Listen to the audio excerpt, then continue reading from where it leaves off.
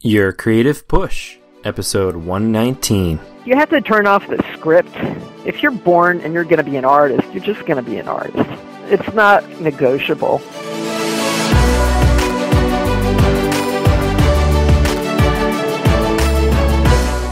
Welcome to Your Creative Push, the podcast that pushes you to pursue your creative passions. I'm your host, Youngman Brown, and my guest today is Moira Hahn. Moira is a talented artist who has exhibited her fine art throughout the United States, Japan, and Canada over the last 2 decades. She has traveled all over the Southwest to study petroglyphs, pictographs, and Native American visual culture. And Moira, thank you, first of all, for coming on the show. Could you start by telling us exactly what are petroglyphs and pictographs? Hey, Youngman, thank you so much for inviting me to be on the show. It's an honor. As to the question about the rock art, the petroglyphs are art that is actually chiseled into rock using harder stone implements, and pictographs are like cave paintings where the artist uses kaolin or clay or other pigment, maybe hematite, and can draw an image in different colors on the surface of rock.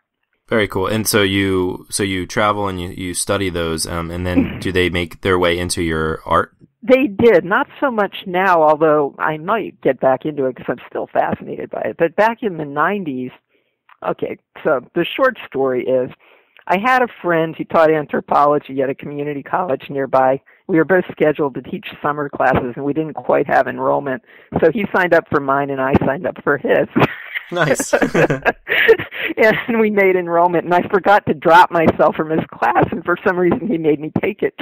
So Gotcha. It turned out to be a travel class that we all drove all over this part of California and a little bit into the Great Basin and camped and studied rock art in various places, and that got me really interested in it. That was back around late 90s, I guess.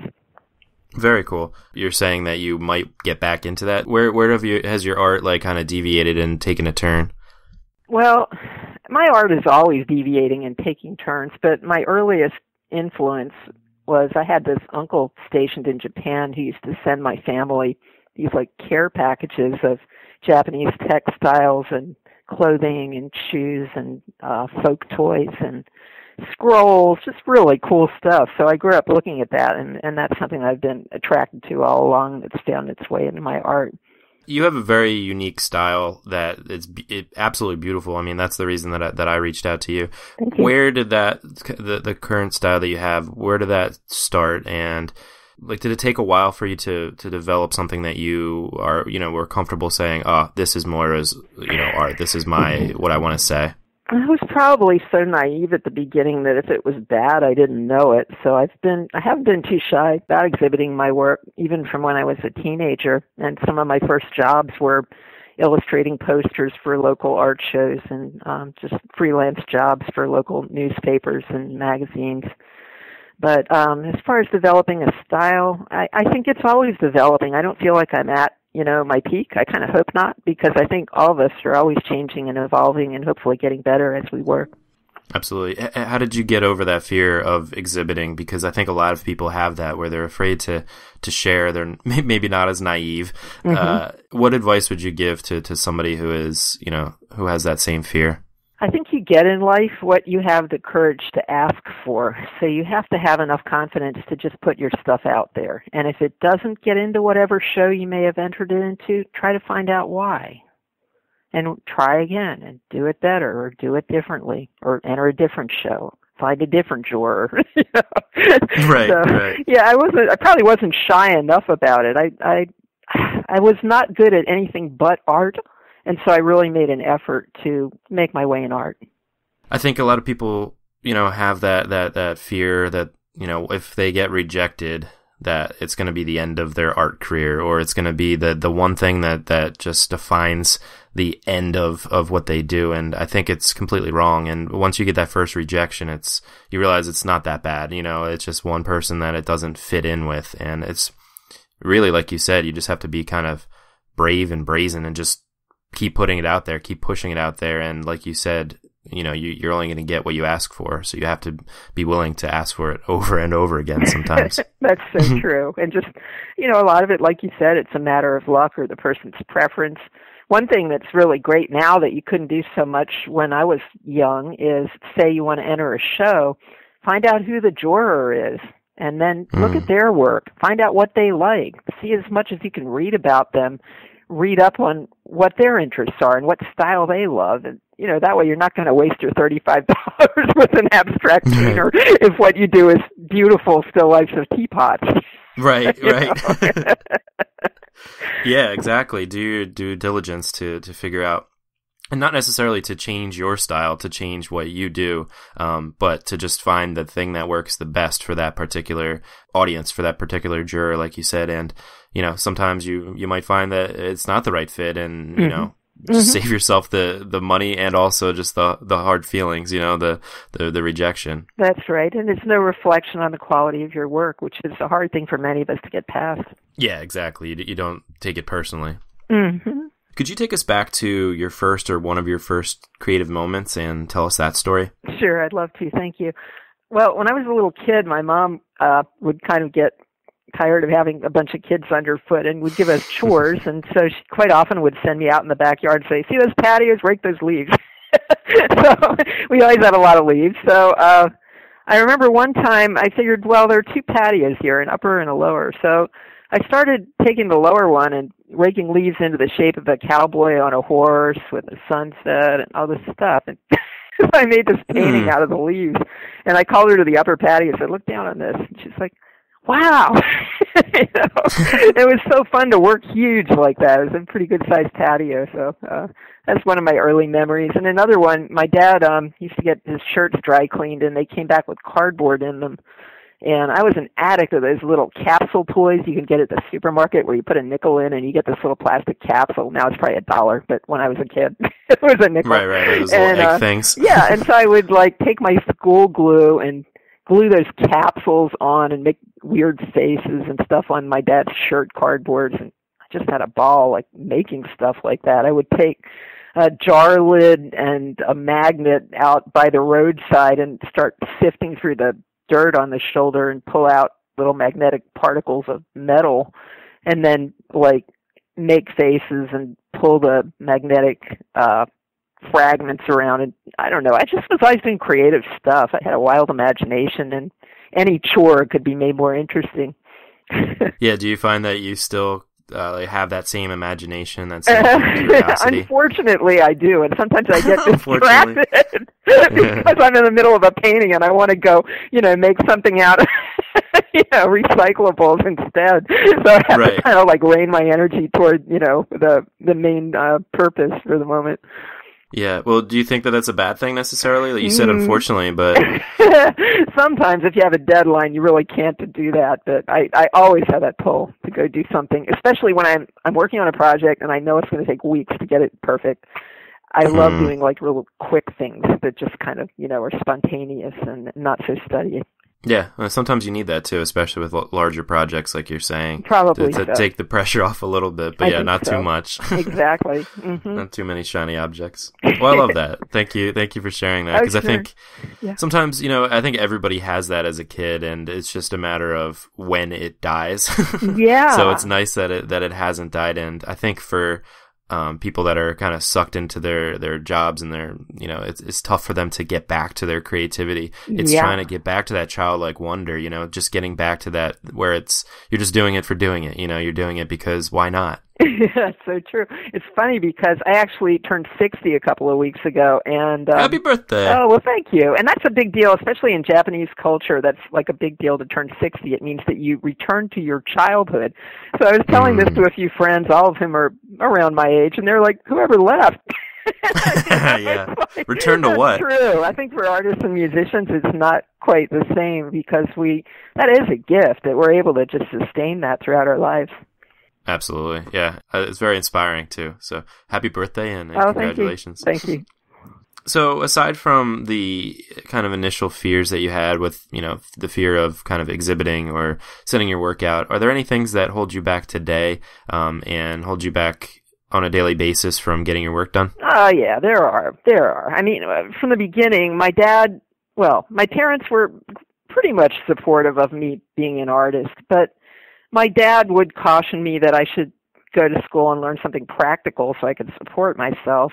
And I think he was really wary of me going to art school. He wished that I would, become a dental hygienist or something I could rely on rather than, be an artist. Because in his own family, no one was a professional artist. There were people who were, homemakers that made art when they had time, but no one had tried to become a professional artist. And, when I look back, I understand his fears, and I'm not quite sure why I wasn't as cognizant of them at that age. I listened to him, and I didn't want him to feel disrespected, but I just kept doing my art, and I did go to art school, and, my whole life I've been an artist, so.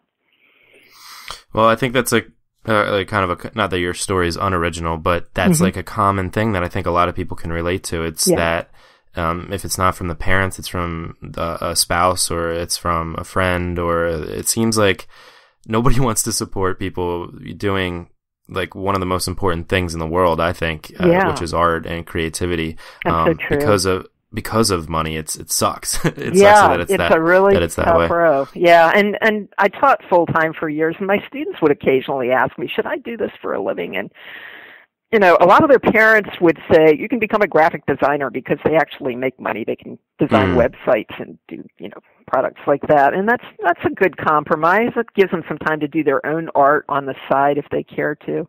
But I would just tell them, if you want to be an artist with your heart and soul, do it. But it's not going to be easy. You give up a lot to do it.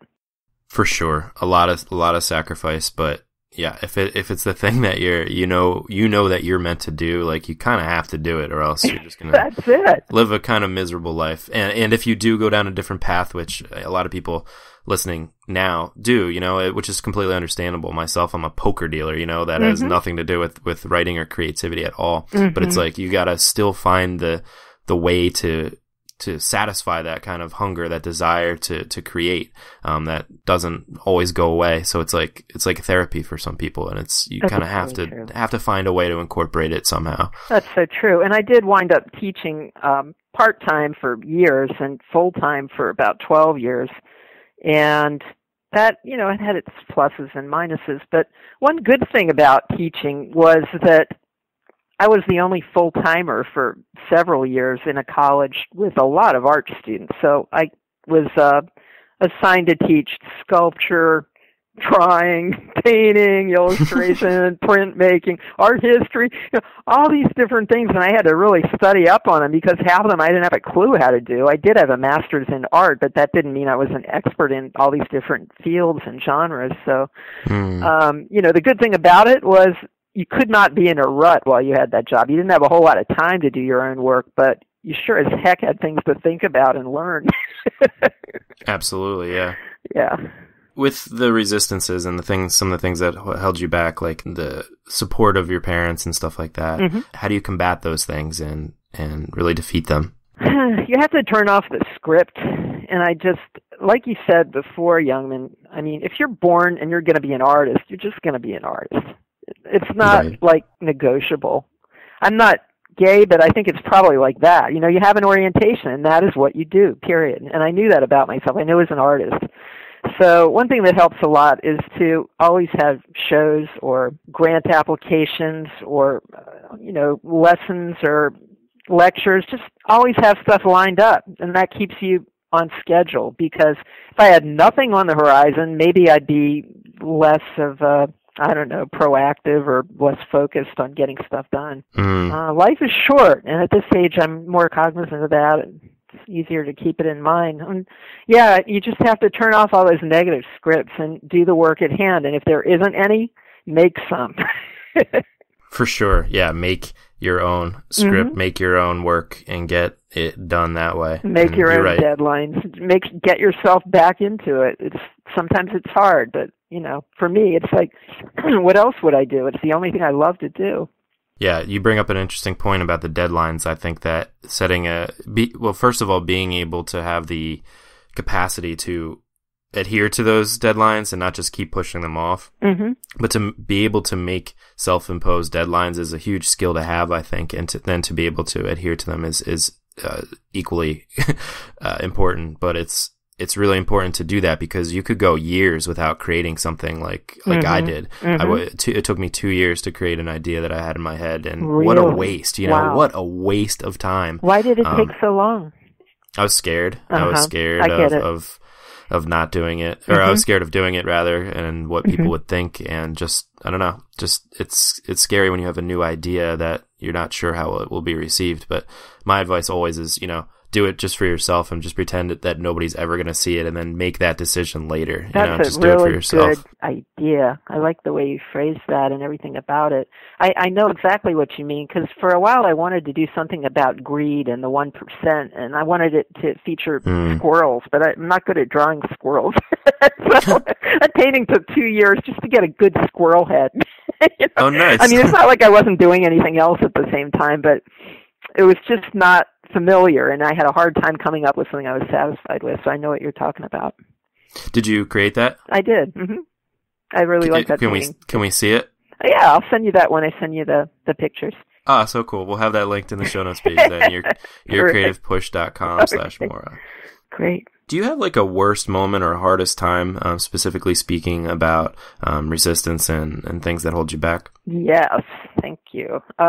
Okay, so when I was about, in my 40s anyway, I thought I should go back to school and get a master's degree. And I was really doing that because all along, in order to support myself, I was showing in galleries and occasionally doing illustration and occasionally teaching, but it was getting harder and harder to find teaching work without a master's. So I went back to school, I got a master's degree, and then I got a full-time job, and I kept that for about 10 years. But what happened was there was only one other fellow working full-time for this college, and he retired, and he wasn't replaced. So I had his workload plus my workload.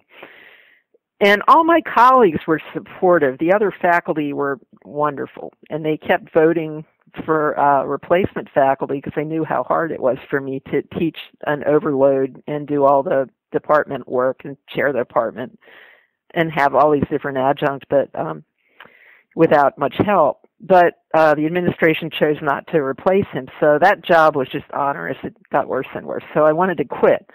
But by then I was making pretty good money, and it was really hard to make the decision to quit. It was kind of like, life-affirming in a way, because as you're probably aware as an artist or musician, you don't make great money. And, I was finally making a middle-class life, stipend. So anyway, but right. I wanted to quit, and it took me about 5 years to quit. And, and I was just like saving money and thinking, okay, I'm going to do this, and I'll find some other small teaching jobs to, bolster our income, but I'm going to do this at this point. And I really thought when I quit, I was expecting a surge of pent-up creativity, but a few things happened around then. My mom died, and I started getting really bad migraine headaches. So here, I finally had quit my job, and I thought, I'm going to be painting my head off. I'm going to be painting 18 hours a day. I'm going to be so happy. But instead, I was depressed because my mom had just died, and my migraine headaches got worse. So I spent 5 years experimenting with different drugs to try and find a solution to that so I could be the least bit creative. So that was probably the worst moment, is going through all these different, treatments to try and cure the migraine headaches and get back on the horse and start painting again. Yeah, and I think a lot of people will have various things that hold them back like that they aren't in control of. And after, you said it took about 5 years? Right, yes. But after that, what was it like? Did you finally get to that point where everything was kind of like back on even ground, and then you were able to paint 18 hours a day, or did that ever happen? Yeah, it pretty much did, but it was a matter of finding the right combination of drugs that would serve as prophylactic so that the migraines weren't as frequent or severe. And then just, taking out all those drawings and getting to work on them. And it helped a lot that I was offered shows, and I was starting to get really good response to my work in group shows. And, things started happening again. But I just wanted to tell you, it was like, it didn't happen the way I thought it would. And when I thought things would be the best, they were the hardest. Interesting. Yeah. Yeah, and you can always have expectations, but whenever the expectations are completely different than you expected, then it's just a matter of kind of pivoting and figuring out the way to make it the way you want it. Yeah, that's right. On the flip side, do you have a best moment? Yes, I do. So a few years ago, a previous art dealer basically told me I was washed up. And she specifically talked about a painting that she said she couldn't sell. No one was interested in it. Basically, she was just telling me people didn't like my work anymore, which was, of course, really painful. But then it's curious that, like, out of the blue, another dealer inquired about work for a museum show, and it was a specific theme. So I sent him a few JPEGs, and there was one piece that he liked quite a bit, so he put it in the group show. And the museum chose to make a banner from that painting that spanned the entire front of the museum over all three entrances. And then they bought the painting, and it was like one of my most expensive paintings. That was the same painting that this previous dealer told me that she couldn't do anything with. Yeah, got her. This is the kind of thing that helped me get back on track. Yeah. Yeah, and I'm so grateful, but it just makes you realize what we were talking about at the beginning. If one juror doesn't like your work, who cares, right? Right. Just keep showing it. Somebody else will love it.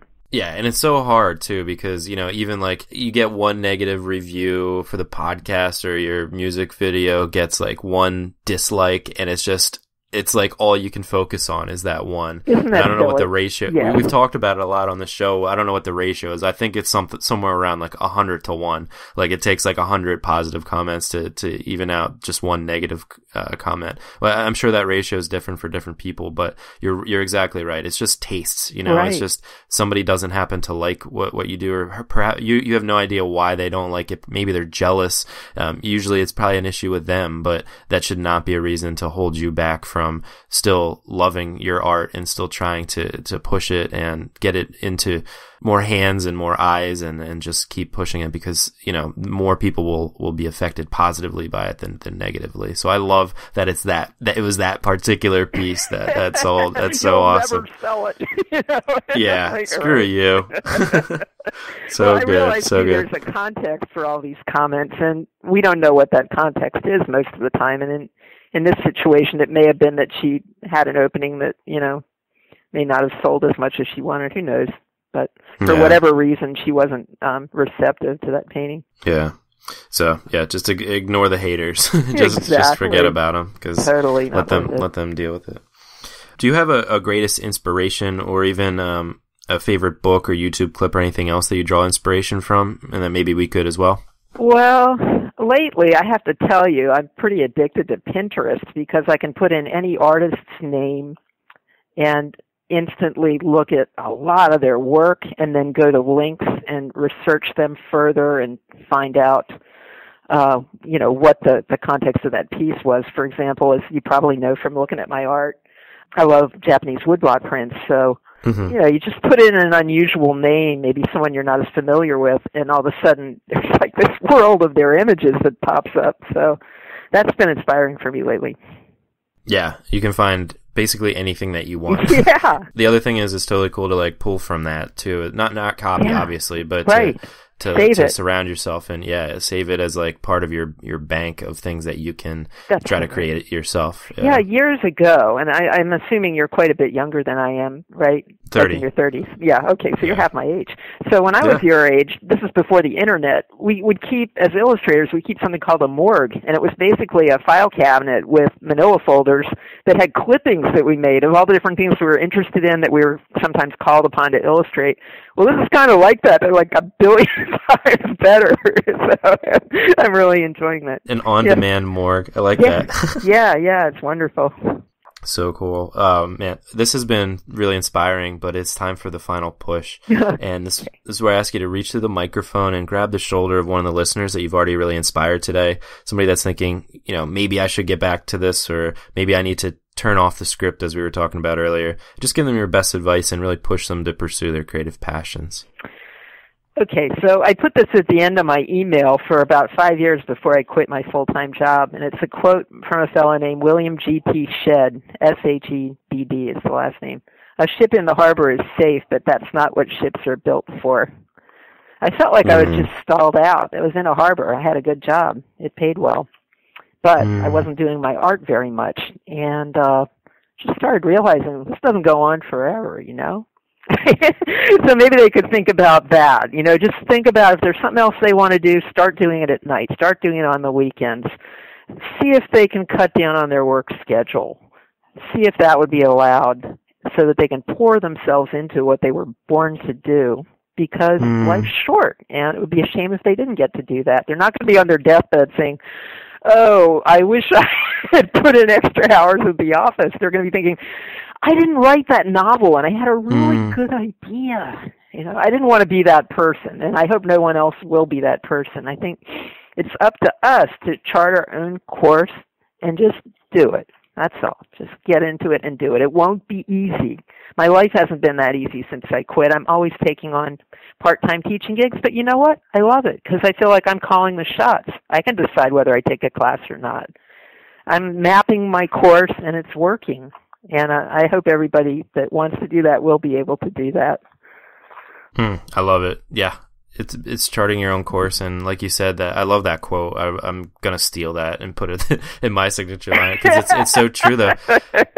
Because it will always, you know, the port will always be there, and like you said, you don't have to necessarily like leave the port forever. You know, like you said, you can take some night cruises and just kind of venture out a little bit and see what else is out there. You know, just to venture out as opposed to staying in the port at all times. You know, I love it. It was a scary thing to do, but I have no regrets whatsoever. I would highly recommend it. Oh, I love it. Moira, thank you so much for coming on the show today. Thank you for inviting me. I had a ball. Of course. And you can find Moira on her website at Moira Hahn, MoiraHahn.com.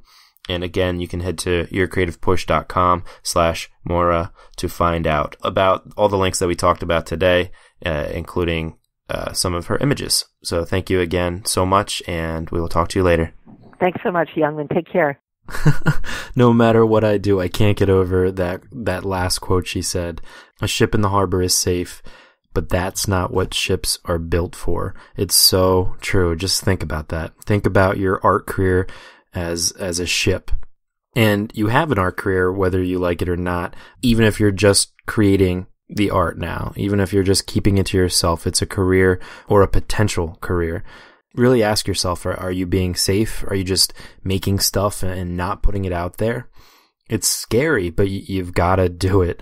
You should be wanting to share your work because the world deserves to see it and the work will not share itself.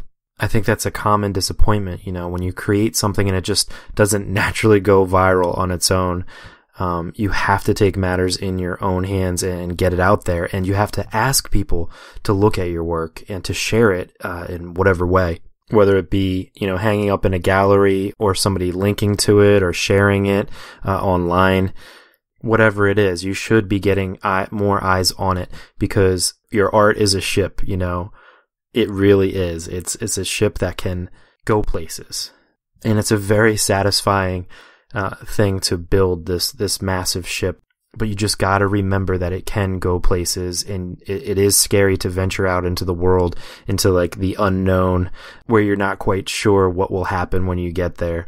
But you kind of have to venture out and do what ships are built for. I don't know. I can't stop talking about this quote. I just love it. But like Moira said, there's going to be some situations that are going to be a guaranteed failure because your work doesn't fit into what a potential juror wants to see. So why guarantee yourself a rejection? Really do your research if you're submitting to shows or whatever it is that you're trying to get your creative work into. If you're trying to get it into online galleries or Instagram accounts that share work, really look at what they like and see if you fit in. And again, don't change your work to fit them, but find things that fit what you're already making. And this goes for all creative people, you know, for writers, for videographers, for photographers, whatever your creative discipline, there's somebody that wants to see it, and there's somebody that can help you. And it's your job to figure out who that person is. Perhaps you already know who that person is or who that group is or what that thing is that can help to share your work and make it appreciated by more people. So don't be scared to venture out and set sail. But that is it for today. Hopefully you were inspired to go and get your work done. So go and get it done and then share it out. Get more eyes on it.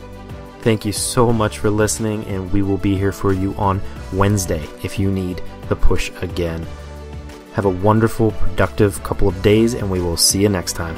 Bye.